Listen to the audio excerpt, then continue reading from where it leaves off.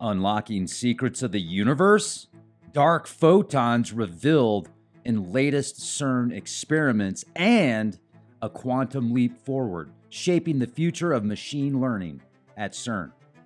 Congratulations! You're watching ESN IC News. That's a wise decision. Let's get into the first article directly from CERN. And actually, before we get into this, did you know that there's an estimated 30,000 particle accelerators around the world, according to Atomic Energy Agency, IAEA? More than 30,000 accelerators are in use around the world. Of these, more than 97% are used for commercial purposes, such as manufacturing semiconductors. Read all about it, United States Environmental Protection Agency. Now let's get to the article. Shaping Future Quantum Technologies in Machine Learning. And then we're going to talk about the shadow particles. Problem solving gets faster if quantum methodologies are used instead of classic computers.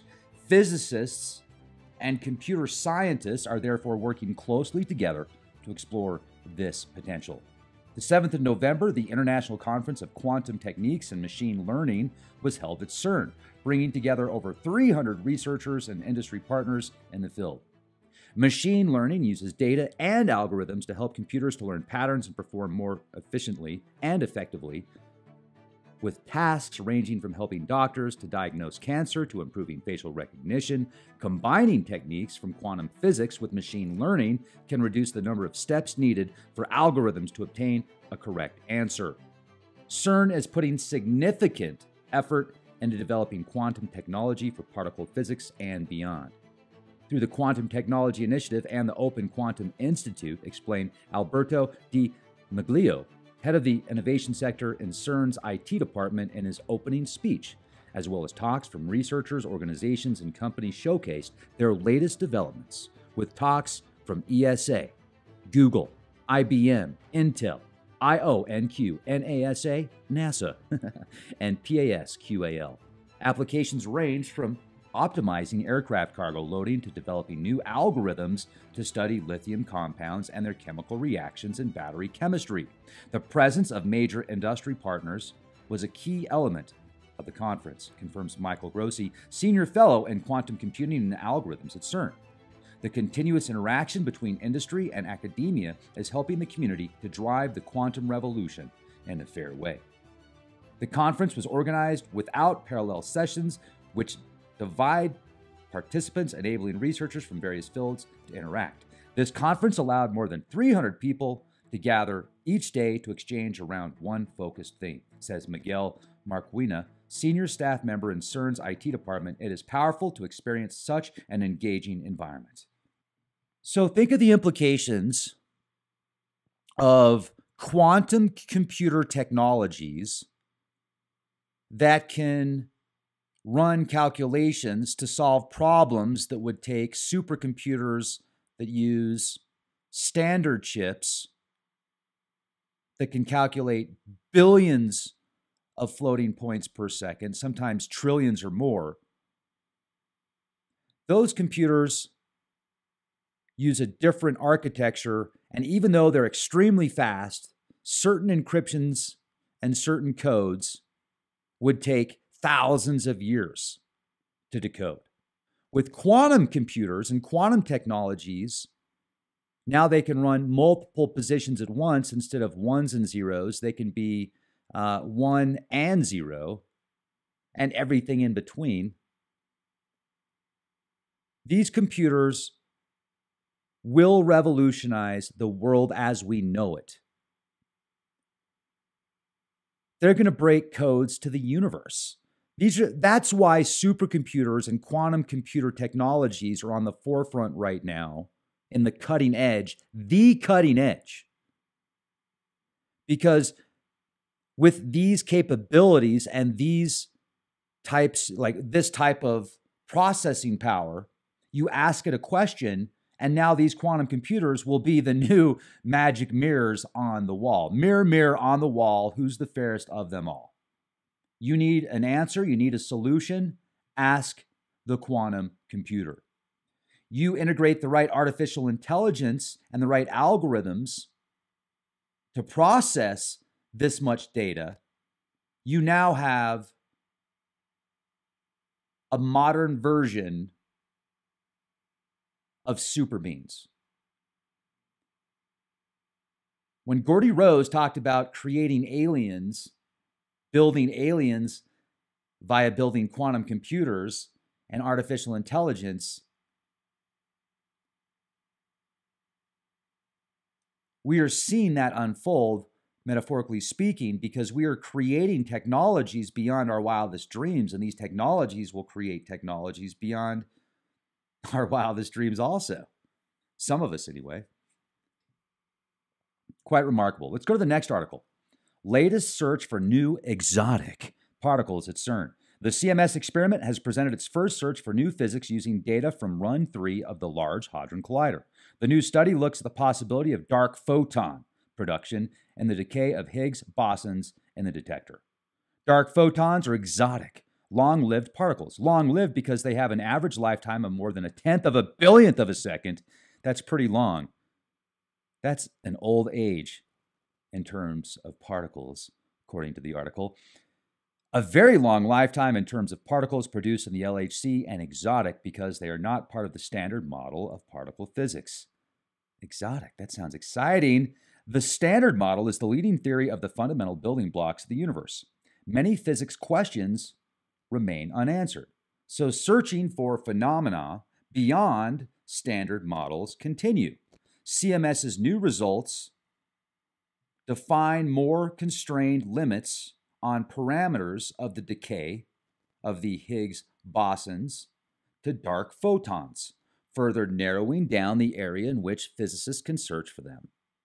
So, if you take this in theory, dark photons would travel a measurable distance in the CMS detector before they decay into displaced muons. If scientists were to retrace the tracks of these muons, they would find that they don't reach all the way to the collision point because the tracks come from a particle that has already moved some distance away without any trace. So in run 3 of the Large Hadron Collider, which began July 2022 and has a higher instantaneous luminosity than previous LHC runs, which means there's more collisions which happen at any one moment for researchers to analyze. The Large Hadron Collider produces tens of millions of collisions every single second, and only a few of these, or a few thousand of these, can be stored. Because if you recorded every collision, it would consume all the data storage extremely fast. So the CMS is equipped with a real-time data selection algorithm, which is called Trigger.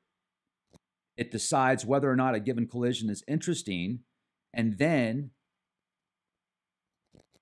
it is not only a higher volume of data that could help to reveal evidence of the dark photon, but also in which the way the trigger system is fine-tuned to look for particular phenomena. Here's a quote. "We've really improved our ability to trigger on displaced muons," says Juliette Alamina from the CMS experiment. "This allows us to collect much more events than before with muons that are displaced from the collision point by distances from a few hundred micrometers to several meters. Thanks to these improvements, if dark photons exist, CMS is now much more likely to find them."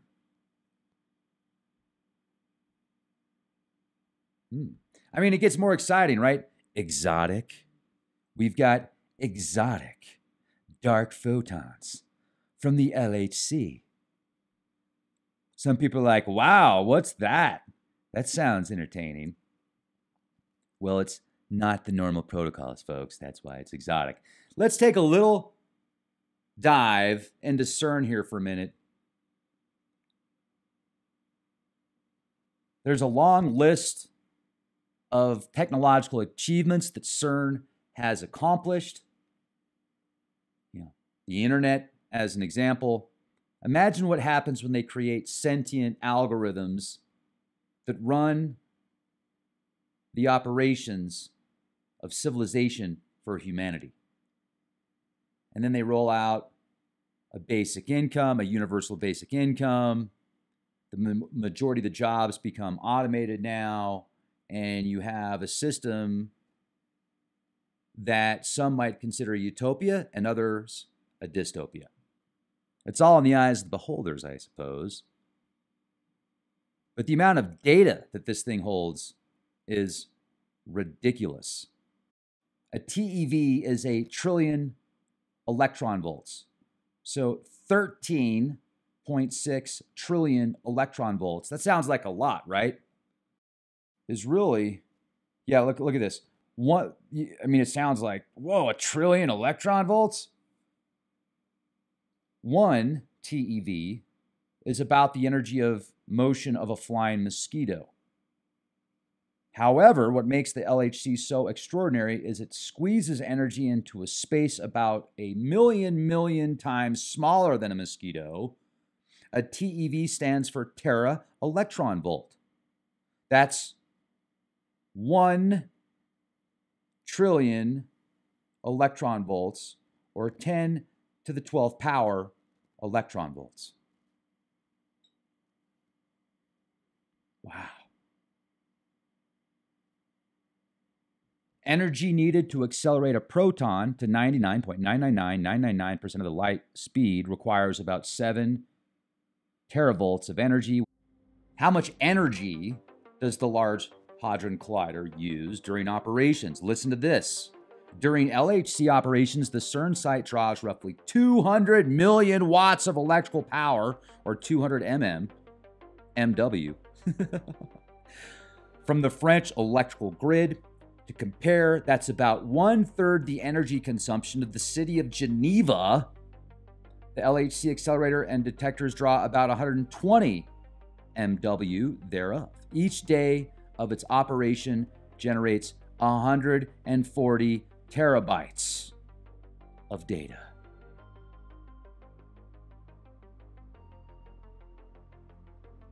Luckily, though, on a lighter note, they are pretty light.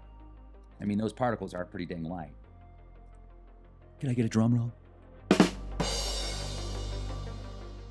2 robots are patrolling downtown Denver parking garages. Are more coming. They're like R2-D2s. So it's Lodomus Prime and his sidekick Dave roam 2 downtown Denver parking garages every single day, watching people park their cars and rush off to appointments. If a person lingers too long, Lodomus Prime or Dave will start a countdown. 5, 4, 3, 2, 1.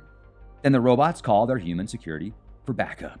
They resemble R2-D2s, but without the beeps, boops, squeaks emitted by the famous Star Wars droid. The robots went to work in the Lodo Towers 2 garages on 17th Street, October of 2022, after building management recognized an increase in car break-ins, said Bethany Chang, a principal with CIM Group, the firm that manages the property. Since the company deploys the robots, it has seen more than a 70% drop in car thefts and vandalism. Well, R2-D2, he looks cute, but he creates fear in the eyes of potential burglars.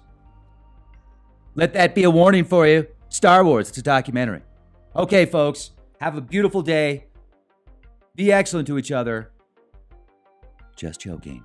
And be the change you want to see. And subscribe to our channel, ESN IC News. You'll thank me later.